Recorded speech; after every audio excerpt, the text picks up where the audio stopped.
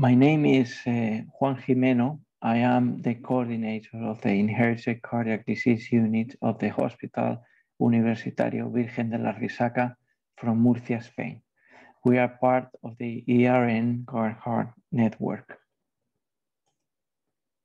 I will talk about the management and therapy of hypertrophic cardiomyopathy. Management of hypertrophic cardiomyopathy should consider the symptoms like dyspnea, syncope, chest pain, the prevention of complications like arrhythmia, stroke, sudden cardiac death, etc., and also to address recommendations for daily life, sports, jobs, genetic counseling, psychological impacts, and pregnancy, etc. I will talk about the first two, management of symptom prevention of complications, particularly sudden cardiac death. Approximately half of all patients with HCM evaluated in the clinic are asymptomatic. Another half refer symptoms which require treatment, and a small proportion from symptomatic and asymptomatic patients might be at an increased risk of malignant arrhythmias. We as clinicians should be able to treat those with symptoms, stratify risk, and offer preventive options in those at risk.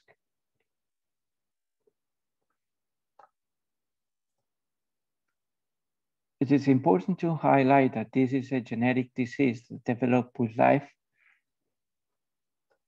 There is a first phase when the patient has not developed the phenotype, then a second phase when the cardiomyopathy appears, but the patient can cope with the disease, and then a third phase of overt expression with symptomatic limitation. Carriers should be followed up, and clinicians should be aware of the changes that can occur at virtually any age. Obstruction is the most common feature associated with symptoms at risk and risk. We have different therapeutic options to treat it, from medication, beta blockers, verapamil, disopyramide, and the new myosin inhibitors, alcohol septal ablation to surgical myectomy. A small proportion of patients with HCM, below 10%, progress to wall thinning, left ventricular dilatation, and systolic impairment. In those patients, vasodilators, diuretics, and all the heart failure therapies, armamentarium, would be considered. We have fewer options for those who develop severe diastolic dysfunction. Small ventricles do not cope well with left ventricular filling restriction. End diastolic pressure increases and retrograde pulmonary pressure as well. Those are the most difficult to manage, and some of them end up undergoing heart transplant. It is important to consider all available clinical information in order to identify chronotropic incompetence, which can become a limiting factor of cardiac output. Evaluate the presence of arrhythmias and valvular disease as well. Echocardiopulmonary exercise test is a valuable tool for evaluation of patients with chronic conditions like hypertrophic cardiomyopathy, in which patients often adapt their life activities and can minimize their limitations. This test is safe even in severe obstructive patients. Septal reduction therapy, alcohol septal ablation, or surgical myectomy are recommended in patients with obstruction and functional class 3 or 4, or exceptional syncope when medical options fail to improve symptoms. It is very important that the case is discussed in a multidisciplinary team of experts in the field, and that the procedure is performed by an experienced operator or surgeons.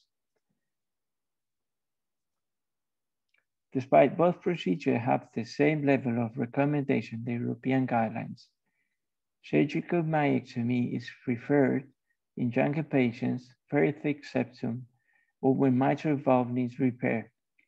alcohol septal ablation can be safely performed in less severe hypertrophic patients. Both procedures can be performed in experienced hands. Surgical myectomy requires a higher level of expertise. The rate of severe complications and death can be as low as 1 to 3%. Surgery has a higher mortality, and alcohol ablation is associated with a higher proportion of need of permanent pacemaker due to AV block. This is an illustrative case of an alcohol septal ablation procedure performed in a 73-year-old lady with severe obstruction.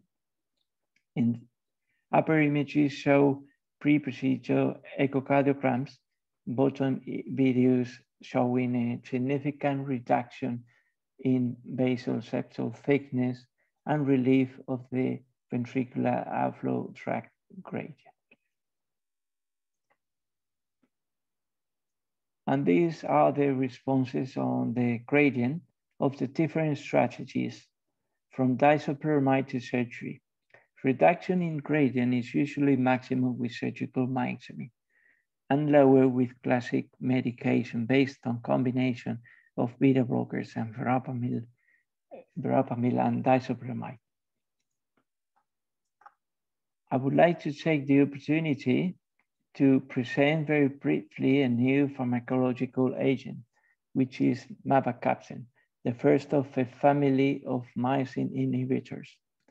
Mavacamten reduces the number of links between cardiac actin and myosin.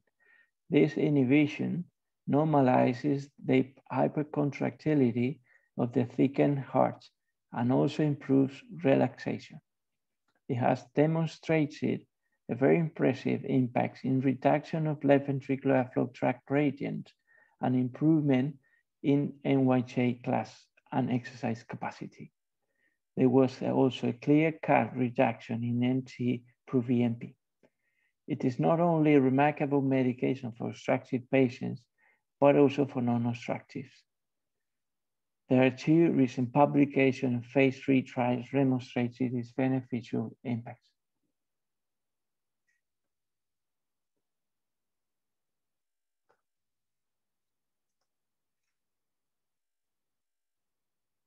Regarding obstruction, the reduction in resting Valsalva and exertional gradient was seen after a few weeks of treatment and remained stable during follow-up.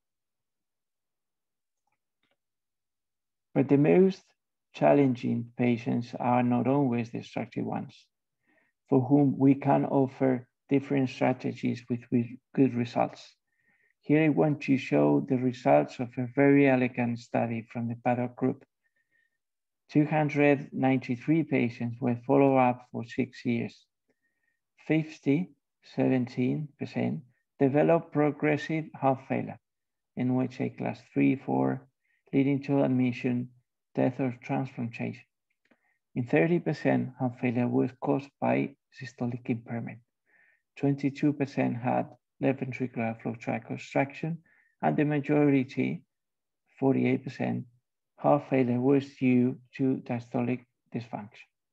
There was a female predominance in the heart failure group, and 64% had atrial fibrillation, which not surprisingly was 3.3 times more frequent in the heart failure group.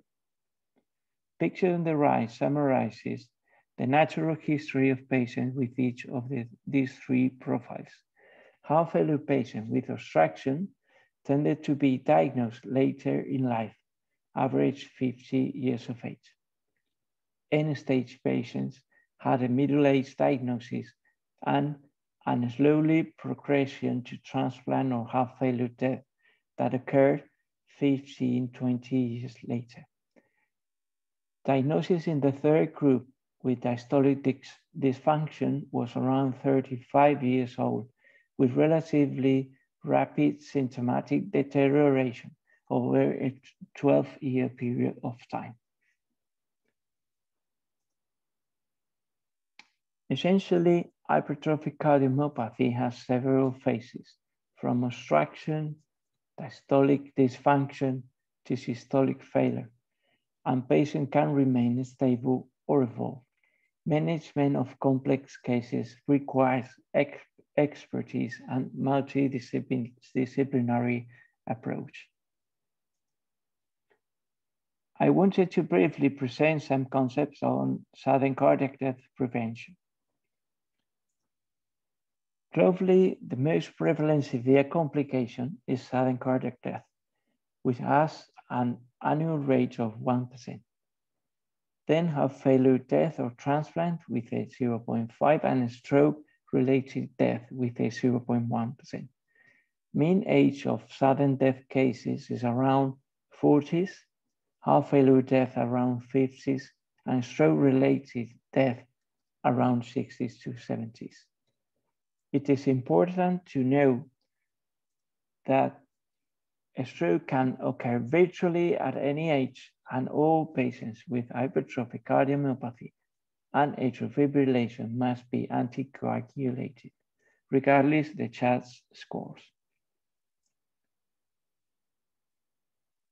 Traditional risk stratification of sudden death in HCM has been based on individual risk markers, syncope and normal blood pressure response during exercise, non-sustained ventricular tachycardia, severe left ventricular hypertrophy, family history of sudden death in a young relative, and severe obstruction are variables associated with sudden death risk.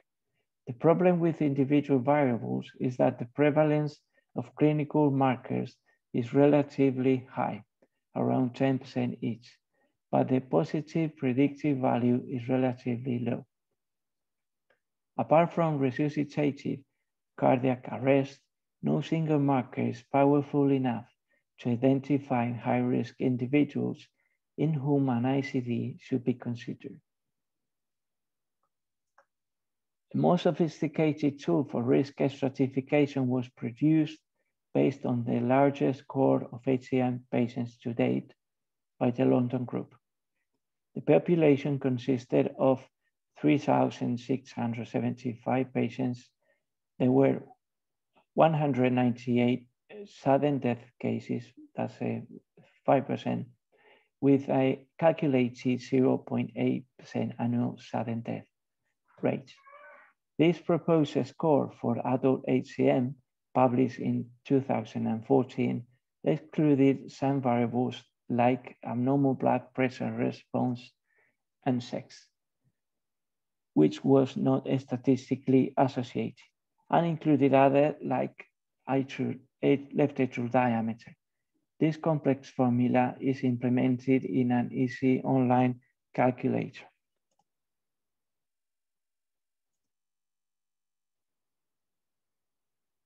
We can use a real case in order to test the tool. This is a 26-year-old male presenting with syncopal episode. Echocardiogram showed 30 millimeters maximum left ventricular hypertrophy and a left atrial diameter of 40 millimeters. He had no other risk markers.